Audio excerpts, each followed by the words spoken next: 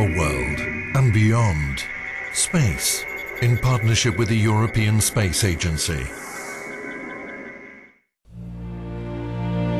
Astronauts are the stuff of dreams. Modern-day heroes, these men and women are chosen for their skills and given specialist training. They're at the peak of physical and mental fitness. But humans are fashioned for life on Earth, with its gravitational pull. For us, weightlessness is not natural.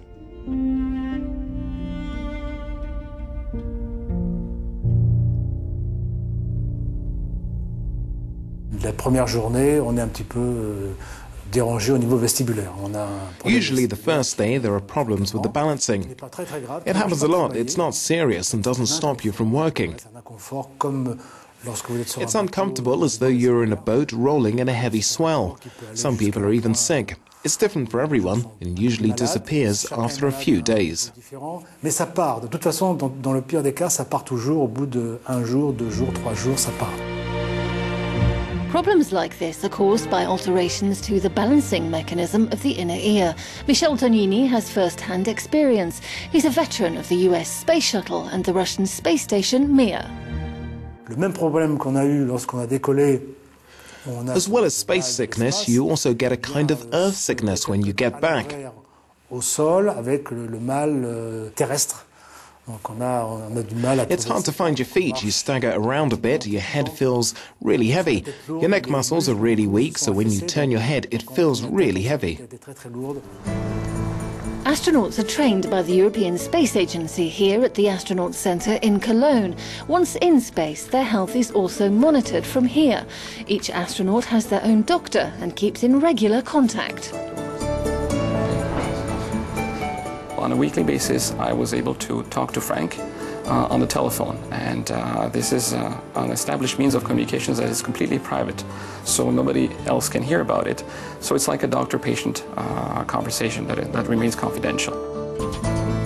The Belgian astronaut Frank de Win was the last European to stay on the ISS. He spent 6 months on board, including 2 as captain.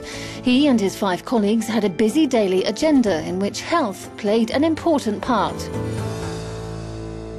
The heart doesn't need to pump the blood against the gravity upwards to the brain, and the brain needs the blood first, so that's the most essential organ in the body. So if the heart doesn't need to pump upwards, it can relax. The muscle would decondition. And the same happens with all the other muscles. We don't need to stand upright. Now that I'm standing upright, I need hundreds of muscles to keep my posture and not to fall down. You don't need it in weightlessness. So the muscles decondition.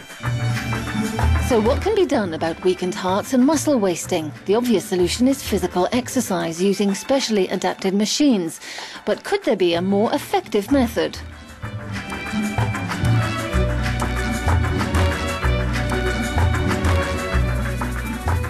Astronauts lose bone mass and muscle and so on, and have cardiovascular problems. And they need to train about 2 hours per day in space. And when they train for 2 hours, it takes a lot of time, a lot of effort, and it's not optimally effective. So we need new training methods, and such centrifuges give us the perspectives to reduce the training time and have better effects. This centrifuge machine subjects the astronaut to a force of up to 3G. This is similar to the force of gravity on Earth. Efforts are now being made to adapt it to fit the ISS. Another thing that doesn't adapt well to weightlessness: bones in the human skeleton. The bone is not an organ that is built once. It is always refurbished and according to the stresses. So if you don't have the stresses, not the impact of walking, the bone demineralizes and gets weak, gets osteoporotic. Osteoporosis in astronauts is a worry for their doctors, but a godsend for earthbound researchers looking for a cure for this bone-weakening condition. The astronauts' experience can be used to cast light on how the condition develops. The body fluids that are pulled in our legs in gravity, once in space, the fluids shift back to the head, and it creates a puffy face with swollen cheeks and also, to some extent, the tongue, and it alters the tasting function of the tongue. And the astronauts, to alleviate that, they tend to put more salt, for example, in their food. Once in orbit, mealtimes become very important. They satisfy your hunger, they're a break in the busy work schedule, and also a much appreciated moment of relaxation. When astronauts eat a lot of salt, or when they even eat normal salt, then they start to store salt in a fashion which is not known.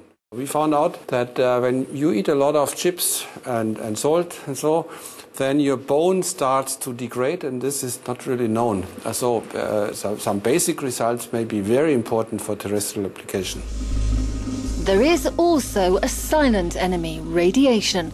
The space station is protected by its casing, and monitoring of solar flares means they can be avoided. But the consequences for going further afield are serious. It speeds up the general rate of cancer development.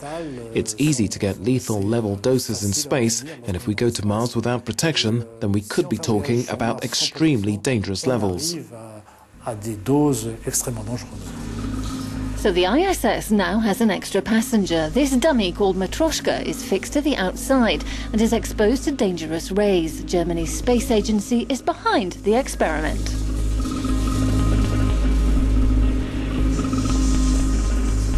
We call it a human phantom with real bones. So we have a skeleton on the space station since many years, which is this Matryoshka, and has some material which is equivalent to the human body organs. And inside there are a few thousand radiation dosimeters for different kinds of radiation. And so we can directly measure the exposure of astronauts or the exposure of radiation for astronauts. No, he hasn't gone crazy. This astronaut is just letting off steam. Living on top of one another for 6 months means the astronaut's psychological well-being is paramount. Coping with the threat of danger and living in close quarters with 5 others does not come naturally. It has to be learned. The training covers different aspects. First of all, we learn how to deal with conflict in a team, like an aeroplane crew, for example. Then we send them up a mountain, with each astronaut accompanied by an instructor. We gradually increase the pressure on them every day until they become resistant to it. If someone is truly resilient, you can put them under as much pressure as you like and they won't crack. This kind of training is excellent for improving your level of psychological resistance. Space is the final frontier, and it's also proving to be a rich resource for medical research. The lessons learned up there have numerous implications for the advance of medical science down here. We'll examine this further in the next edition of Space.